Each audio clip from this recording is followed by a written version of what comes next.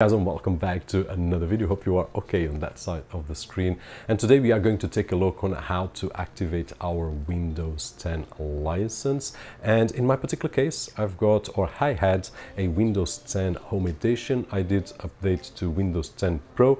I did encounter an issue, and if that's your case, then we will share the solution and we'll get from Windows 10 Home Edition to Windows 10 Pro with no issues at all, and with the possibility to upgrade to Windows 11. I was invited to test out the website, the way that it works, and the keys if they are activating or not, and then share with the community. So you will find a coupon code down below which will give you a 35% discount. Now you can go to Google, and if we search for CD key sales, we will find it very easy. Then we can just search for Windows 10 and we will find a version which is Windows 10 Pro. Now that was the one that I did purchase for my card. I did not have an account, so I needed to register an account, which was very easy, just a few steps and we will have our account. After that, we make the purchase using any of the payment methods that you can see on screen, and after that, once we make the payment, we will receive the key code on our account, and after that we can just copy and paste in our computer.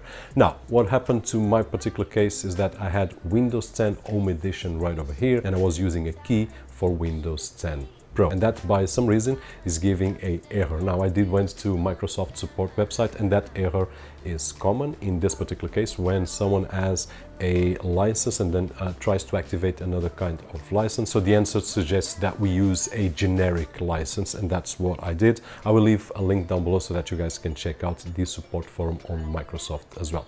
The solution is to copy that generic key code, and after we copy it, we can then turn off our connection to the internet, then paste that generic key codes on our activation of Windows 10. After that, it will make an upgrade and it will restart 2 or 3 times, and once it boots up, we will see on our description on the Windows version that it will say Windows 10 Enterprise. After that, we can go back to cdkeysales.com and we can copy our license, paste it, and that is it. An activation will succeed. So at this moment, we've got Windows 10 Pro working right over here. And of course, if we want to update to Windows 11, we can. We have done a video in the past, which I will try to leave a link right over here, where we did update to Windows 11 and then downgrade to Windows 10 once again, really quickly and really easy, which was a really interesting video. So if this video was helpful in some way, don't forget to leave a thumbs up right over there, which is really appreciated on this side of the screen. My name is Roberto, Jorge, and as always, I'll see you guys on the next one.